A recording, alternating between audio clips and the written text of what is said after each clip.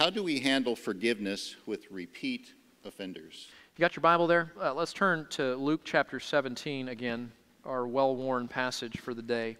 And what's interesting is, like so many things in the Christian life, guys, there's a balance here. You know, Jesus says in verse 4, if he sins against you 7 times a day and returns to you 7 times saying, I repent, forgive him. And I think there's a part of us that says, well, if he comes back 6 other times in the same day, confessing by implication the same thing, we would call his repentance into question, wouldn't we?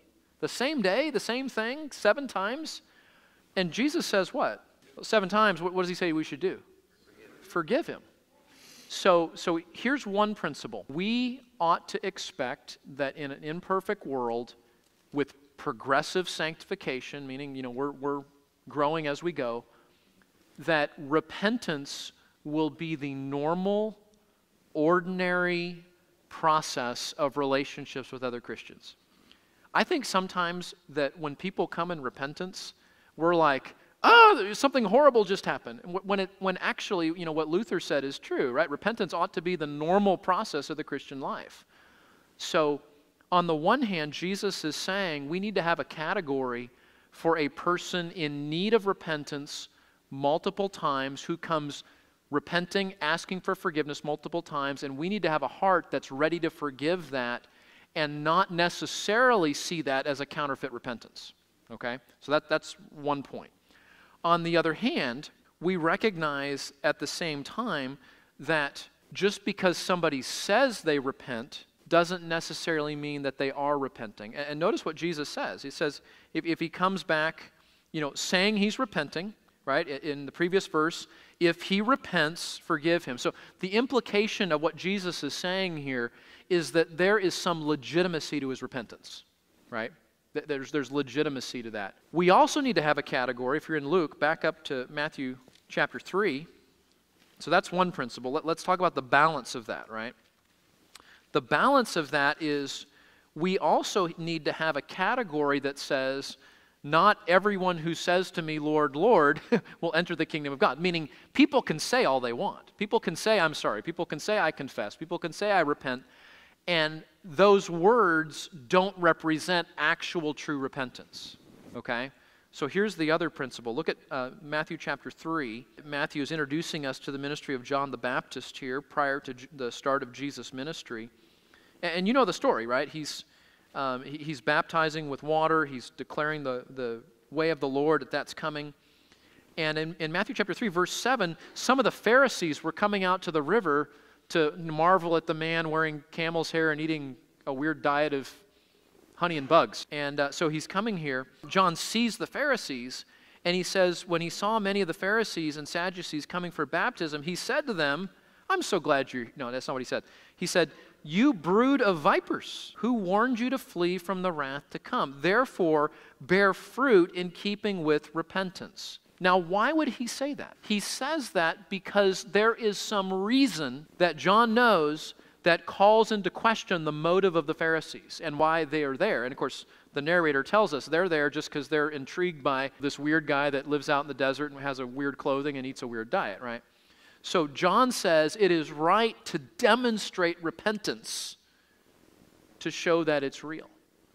So what do we do with forgiveness with repeat offenders? The two principles. We ought to expect that regular repentance is normal. Being willing to forgive multiple times is what Jesus tells us. But we also need to have another category that says sometimes people are faking repentance. Sometimes they're just talking and they're not truly repenting.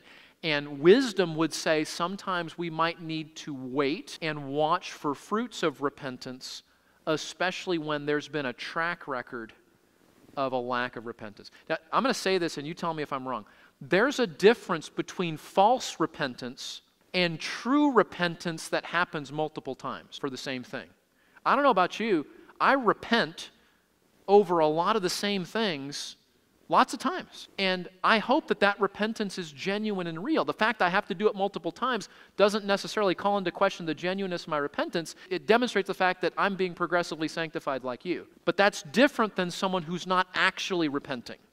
And that's the difference. So, there's, I think, a lot of ways that you could approach thinking through and developing the point, because I think sometimes when people say, how do I handle repeat offenses, sometimes they're talking about the difficulty of being able to forgive. And I think that's, going back to Luke 17, that's to some degree what the response is from the disciples. They say to the Lord, increase our faith. I think that they're saying it's hard, it's difficult. How is it possible that we can really do this? Maybe in some sense it's easy to do it once, maybe up to 7 times, but to continually forgive on a repeated, ongoing, day-to-day basis, someone who is sinning against us, takes something, I think the disciples were saying, is more than what we have inside of us, okay, to some degree. And what the Lord ultimately says in response to that is, it's not about your faith that's lacking. He said, if you had the faith of a mustard seed, okay, you could say to this mulberry tree, be uprooted. And so there's all kinds of things that they could do. They had faith. That wasn't the issue ultimately. It was a deficiency in humility, particularly. And so they look at, Jesus calls them to obey and to follow in obedience the things that he's ultimately called them to do.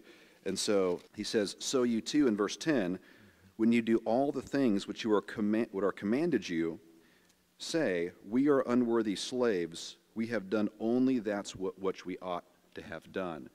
And I think as you look at the difficulty of forgiveness, I think it can be one sin too. It doesn't have to be 490 or whatever the math is on that, 70 times 7. It comes to obedience in response to the Lord, and not so much something that we don't have inside of ourselves as our willingness to obey the Lord.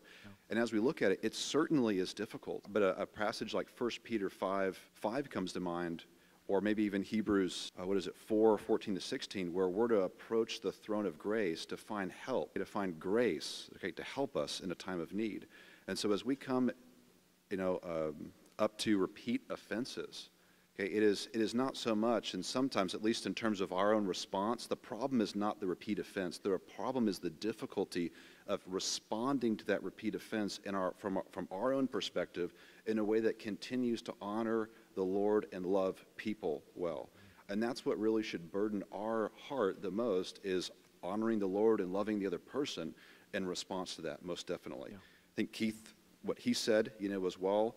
And I think beyond that is, well, what about the repeat offenses? Well, that might demonstrate that there isn't genuine repentance as well, too. And so that's where Matthew 18, may come into play. And that's where, just like he recommended earlier with complicated situations, you get other people involved. Many times your pastors, an elder, something like that, where they can then help you discern and to think through the next steps to be able to not only respond well yourself, which many times we need help with that, but also to loving that other person well and thinking through the different processes that you might need to go to really help restore and encourage them particularly.